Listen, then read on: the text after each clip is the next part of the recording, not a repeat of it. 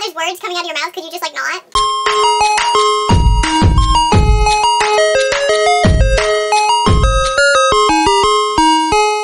It's Jay, and today I'm here with my July wrap-up part 2 for 2019. The first part was the first 8 books that I read. Part 2 is the next 7 that I read for a total of 15 books this month. So without further ado, let us get started.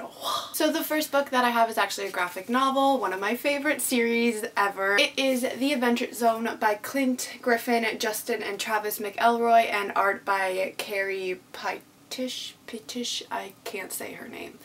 But this is the second installment of The Adventure Zone. This is the Murder on Rockport Limited. So this series is based off of a Dungeons and Dragons podcast that the 3 McElroy brothers and their dad run. And basically it follows Taco or Taco, not 100% sure what their actual name is, but I call them Taco. He is an elf wizard. This is Meryl, the dwarf cleric, and Magnus, who is a human warrior. They are 3 very unlikely heroes. In this installment, they board a train called the Rockport Limited, where they meet a boy detective who is trying to solve a murder, and they're also looking for a magical artifact before it falls into the wrong hands. And I gave this a 5 out of 5 stars. I absolutely loved the first installment of this, and this one was no surprise. I knew I was going to love this as well. I loved seeing the 3 good boys again. I just find them so lovable and quirky. I laugh out loud every time I read these comics. I also really liked the new characters that were introduced. I loved Angus, the boy detective. I think he was a great addition to the story, and I'm really hoping that we get to see more of him in future installments. I just found him to be hilarious. I'm still a huge fan of like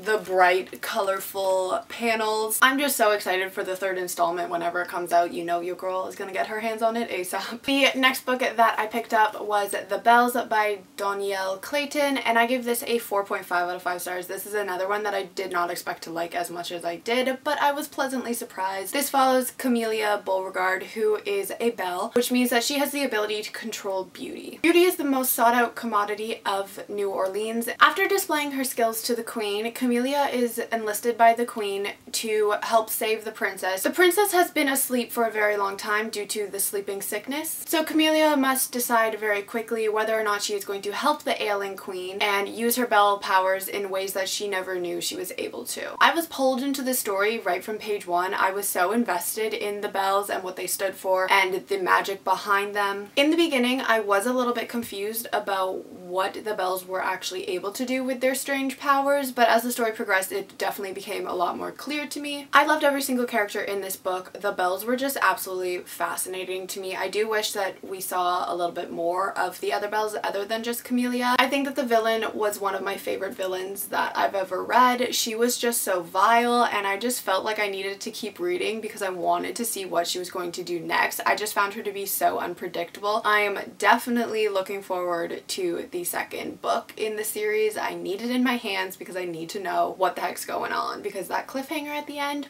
whew, had me reeling. The next book that I have is Salt to the Sea by Rudis the Petties, and I ended up giving this a 3.5 out of 5 stars. This occurs during World War II when the Willem Gustaf, which is a ship that was meant to take thousands of people to freedom and safety, sunk. This story follows 4 different people with very different backstories who boarded this ship in search of safety, and it's basically their story. I liked how short the chapters were. It definitely kept my interest because I have like the attention span of a goldfish and I can't focus on very long chapters, so each of these chapters were like 1, 2, maybe 5 pages. I also really enjoyed how each character had a different backstory and reasons why they were seeking this ship. I also really enjoyed how each character had secrets that were slowly revealed throughout the chapters.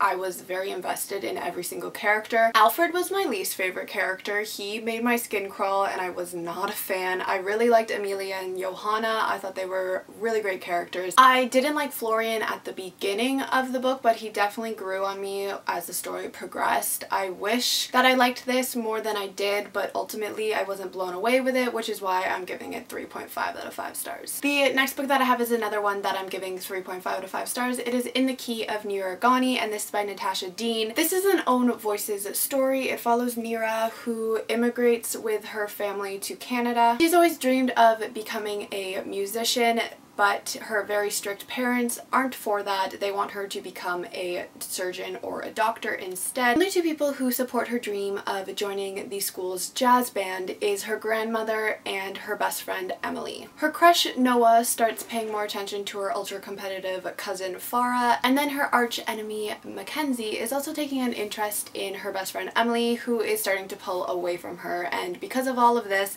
Nira starts to become very defensive. And it's basically the story of her trying to come to terms with her changing life. I really liked how this was a story about how Nira was learning to love herself and become more confident in her relationships and everything going on around her. But I must say that the family relationships were definitely my favorite part of this story. It was really cool to see the emotional ties that everybody had to one another. Nira's grandmother was definitely my favorite character of the book. I loved seeing how supportive she was to Nira. She was just such a strong and loving character who was definitely a force to be reckoned with. I also think Nira was a very interesting character to follow. I loved watching her grow as the story progressed, and I think that she was a very relatable character. But yeah, overall 3.5 out of 5 stars. It was enjoyable, but nothing super over the top blow me away. The next book that I have is The Daughter of the Burning City by Amanda Foody, and I'm not going to say too much about this because I'm actually planning on doing a full review for this book, but I gave it a 4.5 out of 5 stars. It follows Serena, who is the Princess of Gomorrah, which is a traveling circus, and she is the star of the freak show. And in this freak show, she features her family, who are actually illusions that she created, which means that they're not really real. Except one night, one of her illusions is killed, and this starts a big investigation to try to figure out how this is possible and who could have done this. I loved this book. Every character was just so lovable to me, and I was so invested in this story, but like I said, not going to give a lot of talk about this right now because I'm going to have a full review, so definitely check that out once it's released. The next book that I have is another 3.5 stars, and it is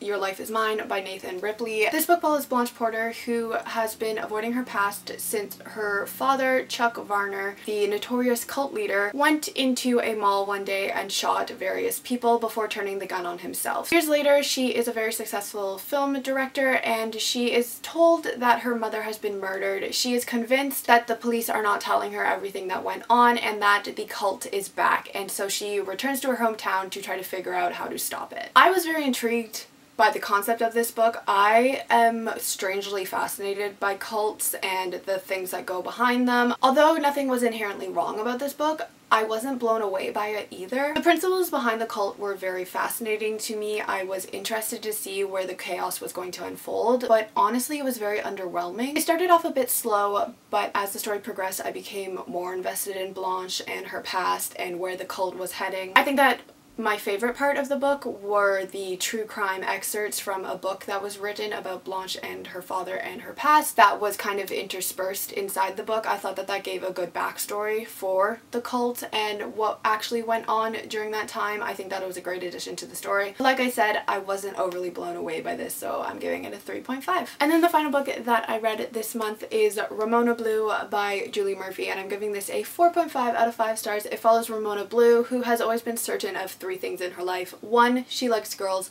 2, she is fiercely loyal to her family. And 3, she really wants to get out of her little town, but she's not sure if this is ever going to be possible. So when her sister Hattie becomes pregnant unexpectedly, she quickly realizes that she'll probably not be leaving anytime soon. When her childhood best friend Freddie turns up back in town, she is very excited, and that's when she starts to develop some feelings for Freddie, and she's very confused because she's always thought that she only likes girls, and this is basically the story of her new self-discovery. I loved the characters in this book, not just Ramona, literally every single character. I was so invested in all of them and their friendships and their stories. Everybody was very unique and had their own personalities, which I really loved. The diversity of this book is great. Every single character is described when they are introduced, and it's not just the people of color, it's literally Ramona too, who describes herself as being white, which I thought was really well done, and I think more books need to do that. I also really enjoyed that things like class privilege and teenage pregnancy and financial difficulties were all discussed in a very respectful manner as well. I think that